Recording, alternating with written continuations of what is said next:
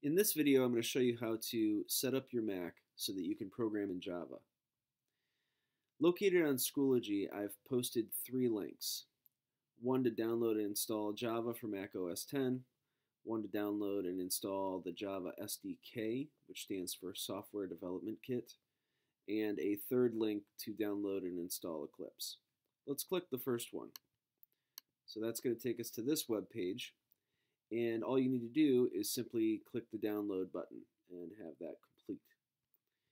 When it does, you'll have a file that's called Java for OS X.dmg. You're simply going to double click it, and then it'll have a little box right here, so double click that as well. And you can just click continue. You're going to be prompted to sign in at some point. Go ahead and sign in. I've already gone through this, so I'm going to cancel out for the purposes of quickly going through this video, but let that complete, and then you can move on to the second part. So you may want to pause the video at this point. But back on Schoology, the second thing to do is to download and install the Java SDK. And like I said before, that stands for Software Development Kit. So we're going to go ahead and click this link, and that's going to open up this web page.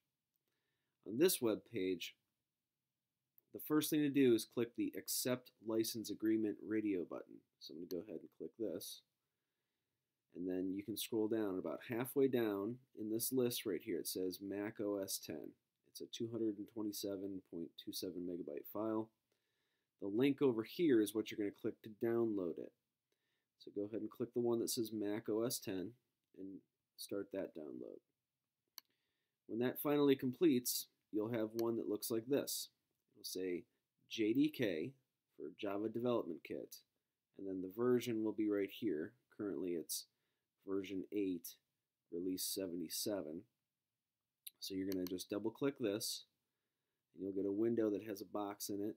So double click this box, and then you're going to click continue all the way through this installation. This is fairly large, so I'm going to skip out of this, but you can just go ahead and complete that on your own. Okay, the final thing to do, and you may want to pause the video at this point and come back once the SDK is completed, is to download and install Eclipse. All right, so you're going to click this link, and this is going to take you to the Eclipse web page. And we can use this installer that is right here. Just make sure that it says Mac OS X right here, and then you can go ahead and click the 64-bit link. If you're not seeing this, we can also click this right here, the Eclipse IDE for Java developers. And then you can click this link right there. Either way, I'm going to go ahead and do the installer right there. It'll take you to this page, and you're going to click that download link right here. So once that completes, you'll have the last download, which will say Eclipse Installation for Mac 64. I'm going to double click this, and it'll open, basically this is a zip file, and it's going to uncompress it, and you'll have an Eclipse installer. So it'll give you a pop-up that says this was downloaded from the internet. Do you trust it? Just click open.